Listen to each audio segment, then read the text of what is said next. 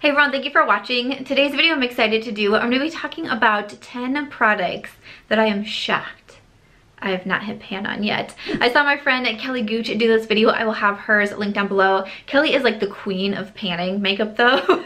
Let's be serious. So when she's like shocked, it's actually a big deal.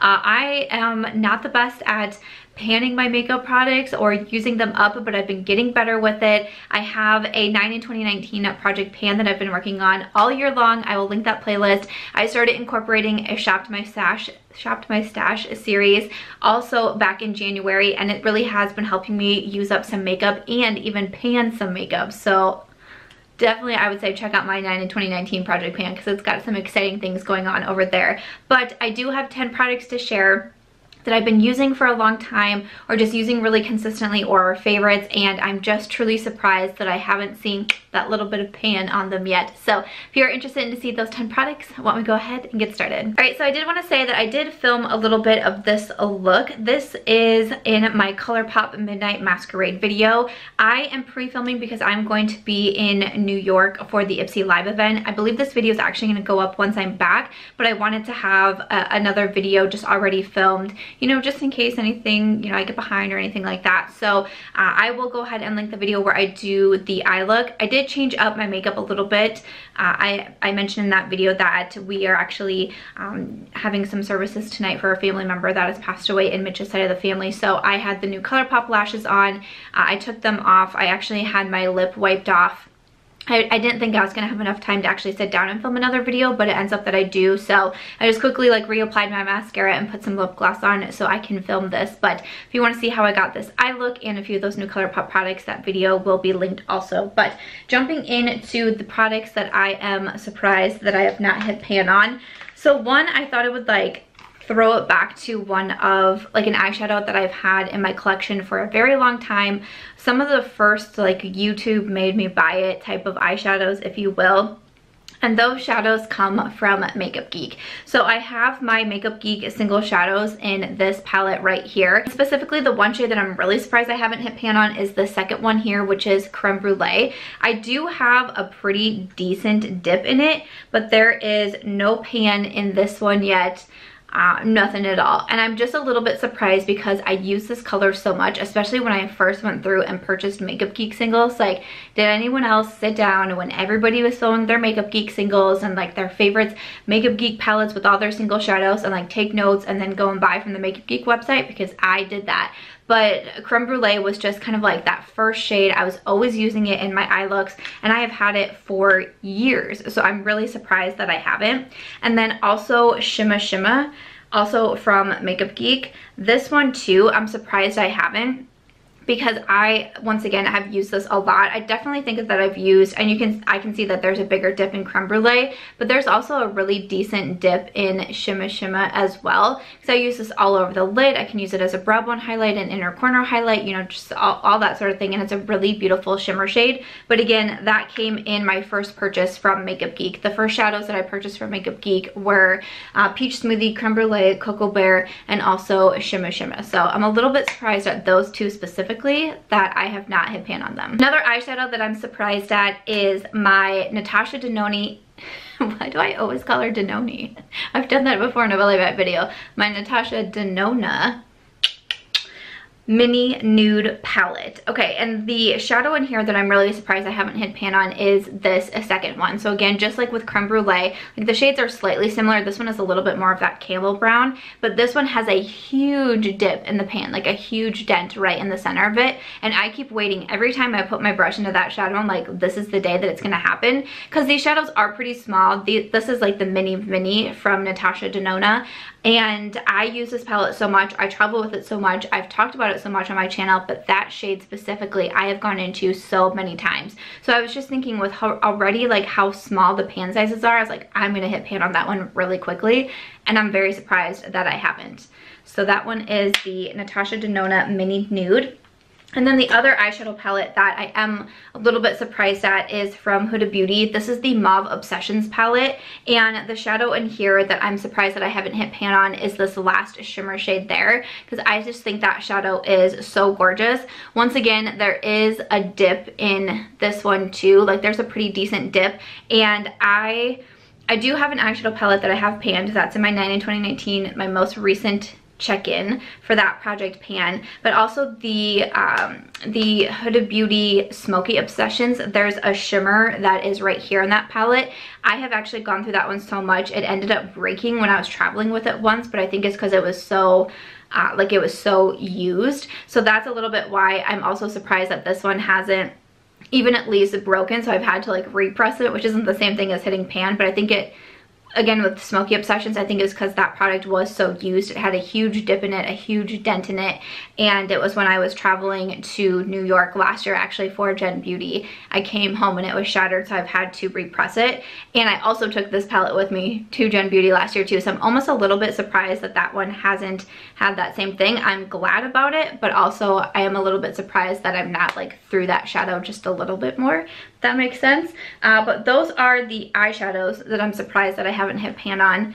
I have a contour shade. This one is actually in my current 9 in 2019 project pan. So I just recently did that check-in for it. The next check-in will be like the final end of year update, if you will. The finale, I guess, not update, finale. And this one here is from TheBalm. This is the Take Home the Bronze Bronzer in Oliver. This one I have been using so much. I can't remember how long for sure I've had this one, but I got this sent to me from TheBalm NPR because mine is actually in Oscar. They ended up renaming the shades. So mine is in Oscar. So I got like the first batch that came out and I'm like, how have I not gone through this thing? I have been trying it. I have it in my project pan. I've put it in my Shop My Stash bag now twice. I have it in my current Shop My Stash bag for October. I have it on today as my contour. It's really beautiful and it's so natural and it's just so easy to use, and I'm really surprised. I've seen a lot of people go through their entire bronzer slash contour shades of these. They have different shades. This one is just a better suited contour for me. And I'm like, how have I not even gotten a little bit of pan in this? Just like a little bit of one. I don't even know. But that is from TheBalm. And then where was I talking about this bronzer in? Oh, it was also in my Shop My Stash bag when I was doing my September recap, because I had this bronzer in my September bag and I was like, I'm so surprised. I put it in my September bag of products that I focus on really consistently throughout the month because I was like, I think I'm gonna hit pan on this. Like, I think it's gonna happen, and it didn't happen. So when I did my recap video, I was kind of like, what? And I mentioned in that video, would you wanna see, you know, products that I'm surprised I haven't hit pan on? And so many of you guys said yes, but I said sneak peek, like if I film that video, the Jouer Bronzer Duo is going to be in there. So I have the Jouer Bronzer Duo in the light to medium duo, and both of these shades have been so loved. A lot of times when I wear them, I just run my brush along the two of them, so there's not even one over the other that I'm surprised at. Both have a pretty healthy dip in there too. Like, I just use this one so much. I travel with it so much. I really like the compact, but I like the formula. I like the blush duos from Jouer, but particularly this bronzer duo, I'm just really surprised at. And then another bronzer actually that I have in here is from Becca Cosmetics. This is the Capri Coast Bronzer. This is another bronzer that I have had for a very long time. And when I first got this and was trying it out, I didn't have as big of a bronzer collection as I do now. So I was really using this one a lot. This is in Capri Coast, if I didn't say. And I don't know if you can even tell on camera, there is quite a dent in that pan. And I am so surprised. Like, I am so surprised I haven't hit pan on it yet. When you get the Becca bronzers, they have like a indentation over it. I mean, that is, you know, pretty much completely worn away, even along like the sides of the pan too. And this was one that just surprises me so much. It's kind of one of those products too that every time I use it, I think this is the time. And it's not the time. I like this bronzer. It has a little bit of shimmer to it, but it's also still nice and natural looking, so I feel like I can build it up, but sometimes that means I use it more. So this one I'm like, really? And like, I've also seen other people go through their Becca products, their Becca bronzers. I'm like, I know I'm light-handed, but like, jeepers. Another bronzer, oh boy.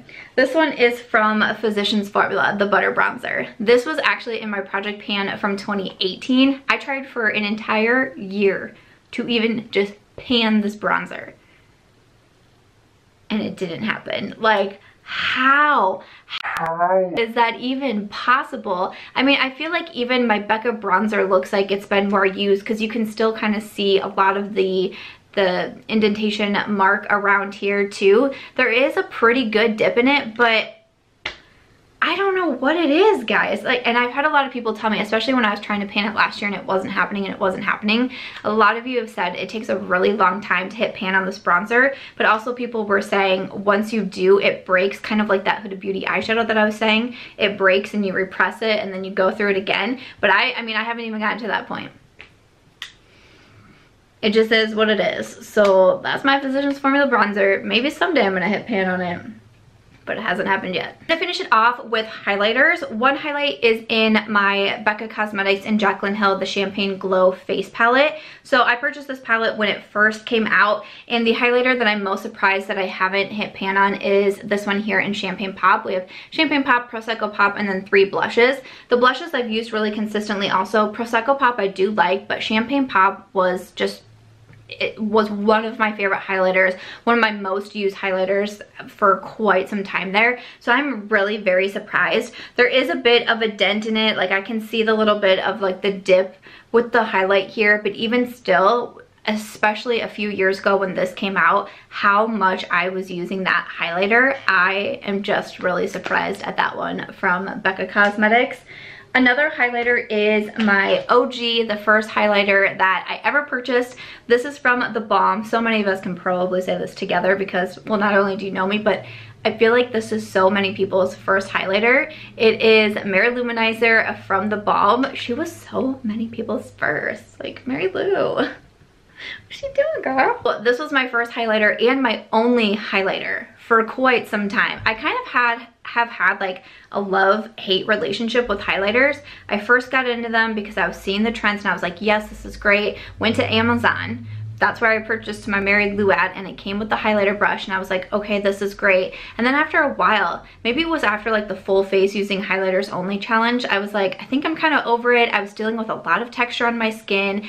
I got off the highlight train. I was off. I unboarded. I was like, nope, this is not for me anymore. I don't want to do this. And I changed up my skincare routine. I started really focusing on how to get rid of like the texture on my skin and just all of that. And then I was like, you know what? I'm gonna go back on the highlighter train. Choo choo. Now I have gone on to Love Highlights and even collab with Over Cosmetics on my own highlighter. So we are back. We have gone back on the train, okay? We're even, I think we're the conductor of the train. Maybe Nikki Tutorials is the conductor of the train, but I'm her co-conductor.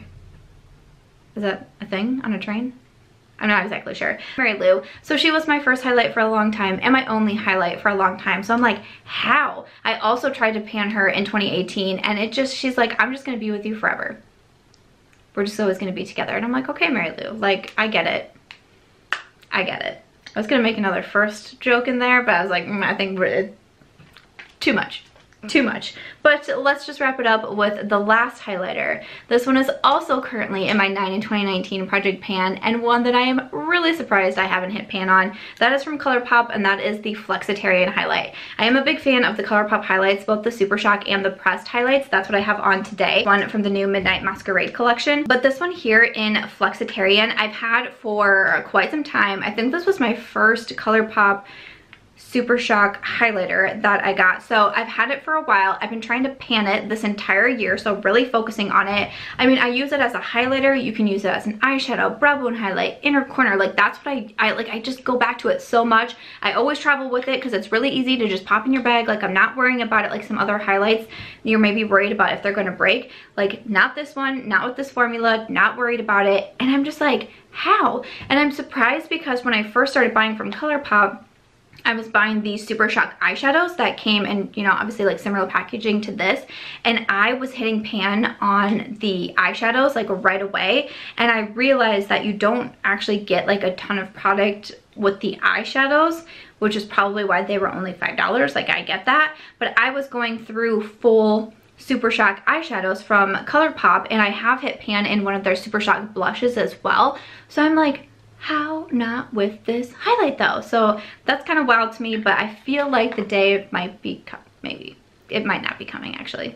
I don't really know for sure with Flexitarian. She's just doing her own thing, but I am trying. I am still trying my best to pan this one in 2019. But other than that, those are the 10 products that I am quite surprised that I have not hit pan on yet. I would love to hear your thoughts down below. Was there any surprises in here, or what are some products that you have been either using for a long time or just using really consistently that you're like, how have I not hit pan on this baby yet? I would love to know. Other than that though, if you guys did enjoy today's video, I hope that you'll give it a thumbs up. I hope that you'll also consider subscribing before you go, and I will see you in tomorrow's video.